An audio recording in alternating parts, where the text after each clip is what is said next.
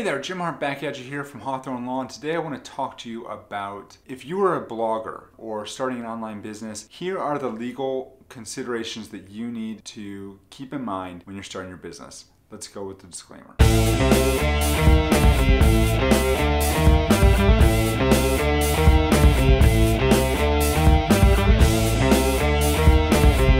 So I was putting together this list, and I've got 9 or 10 different issues that you might need to be aware of I'm not even going to say you might need to be aware of, that you should be aware of if you're starting an online business and you are a blogger. Now remember, I talked to you about in the last video, I'm going to do a series of these videos, whether you're a blogger, a podcaster, a YouTuber, whatever it is that you're doing, these are the main issues that you're going to need to think about when you're starting your business from a legal perspective. Now, when I say starting your business, I mean, what I really mean is not starting your business from day one. What I mean is starting your business to the point that you're starting to make money with your business, you determine that your idea is viable and that you are going to push forward and this is going to be a main source of income from you. Now you need to start thinking about these issues.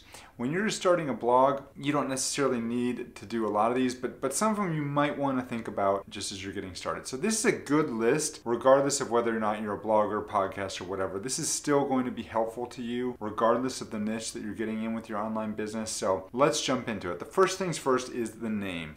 When you're naming your blog or podcast or whatever it is that you're naming, you need to make sure that you're not taking anybody else's name. You need to make sure that your name is available, and you need to be thinking about the fact that 2 or 3 years from now you may want to trademark that name at some point. And so if you're picking a name that's incapable of being trademarked because somebody else has it or somebody else has already trademarked it, then that's going to be bad. So you're going to make a huge mistake if you don't check this out first, because if you don't check this out first, then you find out later on that you're actually using somebody else's name, well, then you're SOL. So here's what you need to do. When you're just starting out, you need to check and make sure that your name is not taken on a couple places. Number one, I would just do a Google search and see if anybody else is using your name. That's a great way to start. Number two, you want to go to the US Patent and Trademark Office website and check and see if anybody else has trademarked your name. That's another thing you want to do. I'll include a link down in the description. Number three, you want to go on social media and see if anybody else has picked your name. In the event that nobody's picked your name, that's great. You don't need to rush and file a trademark application right away, but you know that you can register the name, you can register the domain, and you can claim all those social media properties, which you're going to want to do because those things get taken pretty quickly. If somebody sees what you're doing, they may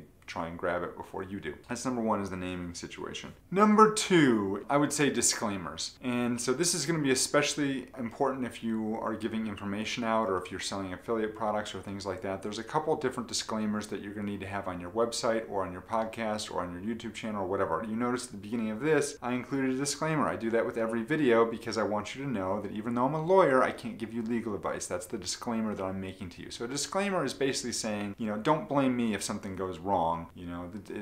Unless I'm actually your lawyer, which I'm not, you can't come back at me and say that I gave you bad legal advice. That's what a disclaimer is doing. The same is true of your blog. So if you post an article that tells somebody how to make the best chocolate chip cookies in the world, but they're not in fact the best chocolate chip cookies in the world, they can't come back to you later on and say, those cookies really suck. Can't do that. There's a couple disclaimers that you need. Number one, the legal disclaimers that are going to help to protect you in the event somebody makes a mistake following your advice. Another disclaimer is an affiliate disclaimer. An affiliate disclaimer is basically telling the world that you might be earning money if they click on your links. That's actually required by the FTC or the Federal Trade Commission, and a link down below to the requirements for the FTC will be in the description. Also, you may want to think about putting a DMCA notice on your website that basically says that if somebody tries to copy your website, that you can go to their web host provider and you can ask them to take it down. Not really a disclaimer, but it's something you may want to think about including in your website.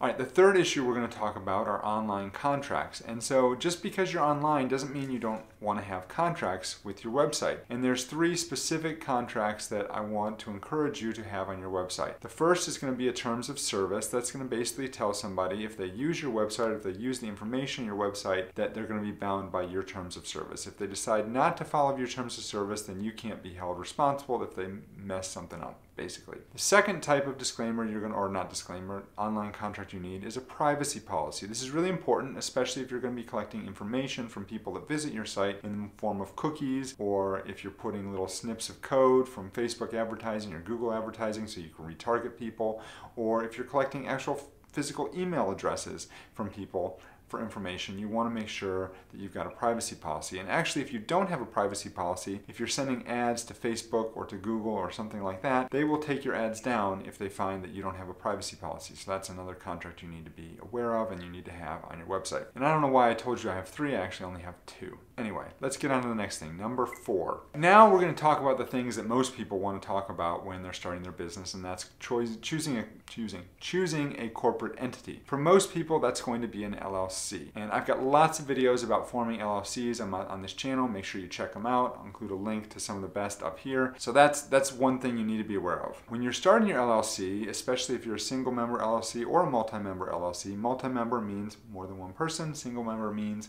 one person, you need to have an operating agreement. I'll include a link down below to an operating agreement that you can actually use to help protect your LLC. This is an internal document for your business. It is going to be used to protect you in the event that you make some sort of mistake and someone decides to sue you, to keep them from piercing the corporate veil. All sorts of benefits to operating agreements. I've talked about that in previous videos. Again, I don't know how many links I can include up here, so there may or may not be a link up there. Along the lines of forming your corporate entity, you want to make sure you have a bank account, and I'm not going to get deep. I need some coffee. I'm not going to dig too deep into forming the corporate entity because honestly I've done so many videos on that and I've got a whole playlist that I actually shared earlier, so check that out. But that's something you need to be aware of. Number 5 is FTC requirements. I already kind of touched on this a little bit. There'll be a link down below, but you need to follow the requirements from the FTC. If you don't follow the requirements from the FTC, you can get yourself in some big trouble, and that's trouble that you don't want to deal with. Trust me. Well, I've never actually been in that type of trouble, and fingers crossed I never will be, and you never will be, and that'll be great. We'll all live a nice, long, happy life together. You don't want to F with the FTC because they can make your life horrible, so make sure you follow those rules. Make sure you include the appropriate affiliate disclaimers. Make sure that you, if you're going to use testimonials on your website, that they're actually valid, that they can be backed up by proof. There's all sorts of things that the FTC would be looking for, and now this isn't really going to be such a big deal if you're a small channel, but if you grow and you're big, you've got hundreds of thousands of people that are even millions of people that are coming to your website on a monthly or yearly basis, that's when the FTC might start to look at what you're doing, and they want to make sure, or people can make complaints actually, and you want to make sure you stay off their radar by doing everything above board, and that's what you need to think about. So now let's talk about offline contracts. So you're going to need offline contracts too. Offline contracts include contracts for maybe independent contractors that you may hire, or people may hire you as an independent contractor, or you may have clients that you're working with. You need to make sure you have good contracts in place for all those people. If you don't, you're just making your life harder on yourself, because you're not going to have a legally enforceable way to force payment if you do work for somebody you don't have a contract with them. So you want to make sure you have a contract in place. Those are the different types of contracts. Also, if you're running a membership site of some sort through your blog, you want to make sure that you have a good, rock-solid contract in place for that membership site that explains to people exactly what they're going to be getting as a member of your website, how often you're going to charge them, what the fees are going to be, and things like that. So you need to make sure you have all that up to date. You need to make sure you have contracts for all that. And so those can be contracts that are signed online, or they can be contracts that are directly through your website that somebody clicks a link or signs electronically, whatever. Or if somebody just purchases something, and by purchasing it, they say there's a link on the invoice that says, by purchasing this, you're agreeing to the terms of the membership site. That's another way to do it as well. All right, another issue that might come up is payroll issues and employee issues. Now, I believe strongly in outsourcing all this stuff. I don't think it's wise or safe to try and do this all on your own. This is the way we used to do it in the dark ages, but now we've got the internet, we've got you basically can do anything online. I use a service called Gusto. There'll be a link down below. Use them, they're awesome, they're cheap, it's not expensive. That is an affiliate link. All the links down below are affiliate links, by the way, for the most part. But Gusto is great. They'll track everything for you. They'll keep track of your W-4s. They'll get your I-9. They'll do everything. You don't need to worry about it. Just use them. They are great for payroll processing, and that's who I use, and I've loved them, and they're great. So Gusto for payroll. And then finally, the last thing that you really need to think about is insurance, and making sure you have proper insurance for your business. I just paid my premium for the year for my law firm. It's $1 million umbrella policy. This is separate and apart from liability insurance, which we have to have as lawyers. Actually, I don't think we have to have it, but I do have it. But anyway, this is general liability. If somebody comes into my office and they, fall and break their leg, God forbid, and they sue my law firm for it, then I have liability insurance in place for that. So that's important. So you're going to want to make sure you have some general liability policy in place, and that's in case your business gets sued or something like that happens.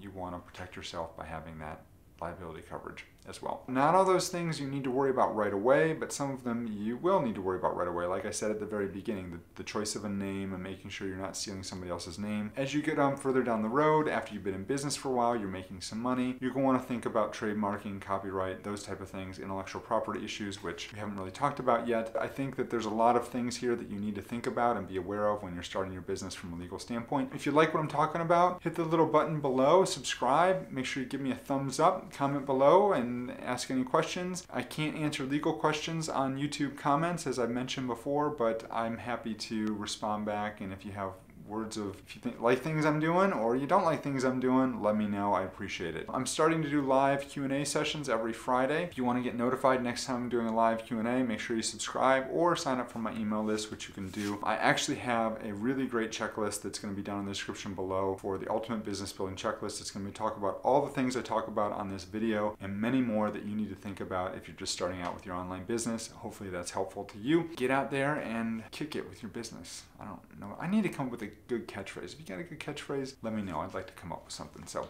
anyway, that's it for today. Have a good one, folks. Peace out. Bye-bye.